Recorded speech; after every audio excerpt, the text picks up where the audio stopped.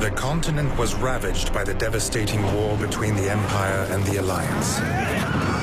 However, one nation remained unaffected by the chaos. The Kingdom of Ality. Combates, disputas políticas e, acima de tudo, muita diversão. Se você é fã de RPG e RTS, o mês de setembro reservou um jogo que pode fazer os apaixonados pelos dois gêneros se divertirem de forma intensa. Você é fã de Final Fantasy Tactics?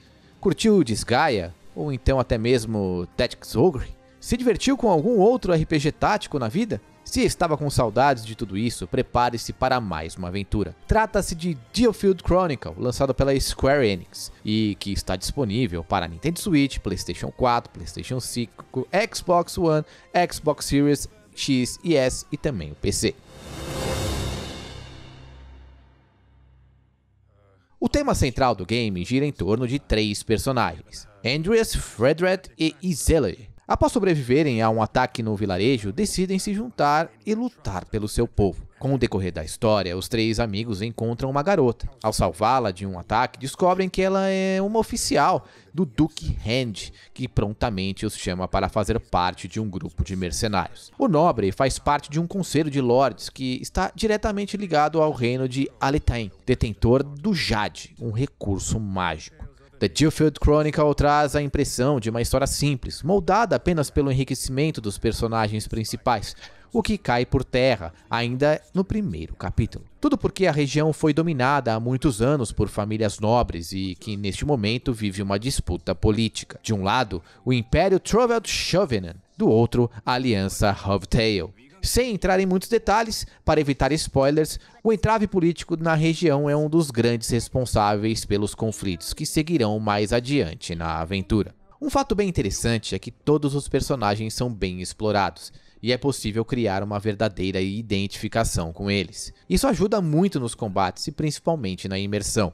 E aí você pergunta, por que ajuda nas batalhas? Bom, eu explico pra vocês. Porque quanto mais você souber o que cada personagem pode fazer dentro do campo de luta, mais fácil será controlar toda a estratégia que um RTS necessita. A Square Enix tentou de todas as formas transformar o game design do jogo em um suporte para a construção do enredo. Só que eu não gostei do que foi apresentado. Primeiro porque a história traz objetivos principais que não podem ser alterados. A empresa também desenvolveu narrativas secundárias que ajudam a entender melhor o que os cerca na ilha. E para que tudo isso fosse moldado, utilizou artifícios distintos, o que tornou a experiência uma verdadeira concha de retalhos. Todo o audiovisual é amarrado por CGs, gameplay em terceira pessoa, que lembra muito os clássicos RPGs, e um belo trabalho artístico. Uma pena que o jogo não recebeu tradução em PTBR. Toda a arte é muito bem feita, mas eu preferia uma visão mais cartunesca dos personagens. Digo isso pois as artes destoam das CGs e das imagens em 3D, dando a impressão que o jogo está completamente diferente. A impressão que eu tenho é que a Square Enix poderia ter deixado de lado o jogo em terceira pessoa. Não havia necessidade de criar uma parte da história dentro de um castelo para aquisição de itens e determinação de objetivos.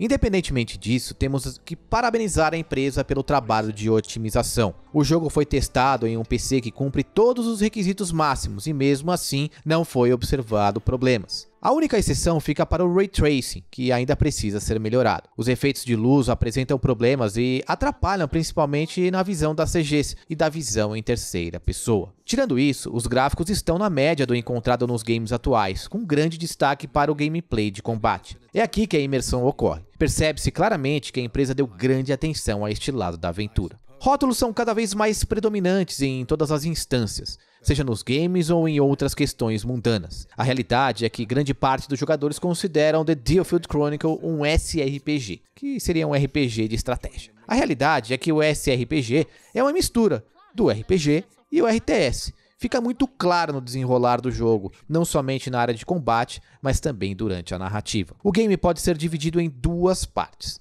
Temos o da história, que ocorre em um ambiente 3D. Nela você saberá tudo o que ocorre na ilha de DioField. Será possível mudar elementos fundamentais para o desenrolar dos combates, como comprar itens para os personagens. Existem também diversas possibilidades, como armaduras, armas e poções. Ao subir de nível, os jogadores poderão desenvolver os personagens da forma que quiser, seja melhorando atributos defensivos, como também os ofensivos. Aqui temos um grande destaque, que permite o aprendizado de movimentos especiais que poderão ser utilizados ao longo das lutas. The DioField Chronicle brilha mesmo na pancadaria. Prepare-se. Se você é um jogador de RPG, vai sentir dificuldade na dinâmica de combate, pois a intensidade é gigantesca. O mesmo conselho fica para os jogadores de RTS. Lembre-se que são poucos personagens e é necessário ter controle de todos para não se dar mal na batalha. É importante ter noção do campo de luta e utilizar os combatentes da melhor forma possível. A diversidade de personagens ajuda muito nos duelos. Eles geram elementos plurais para a hora dos combates. Todos os personagens possuem características únicas e que se completam. Ao longo da aventura, outros lutadores entram no grupo,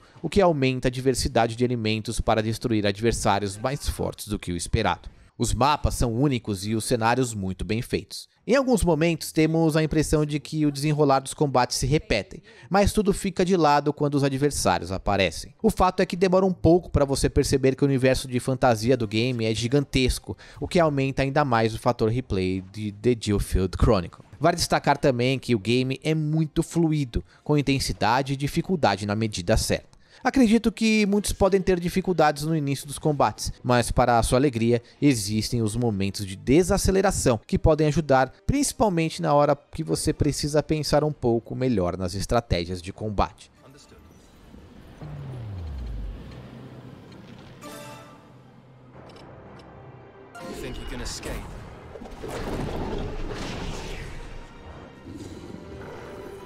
It will be carried out along with other mercenary units.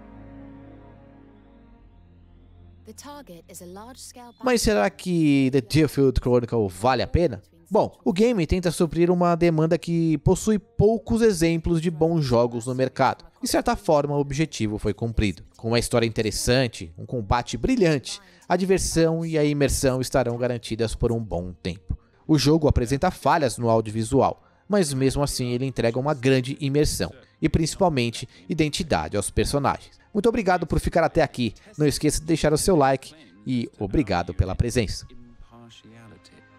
His motives are irrelevant to us, however. We must but do our duty and do it well. Understood. We shall depart at once.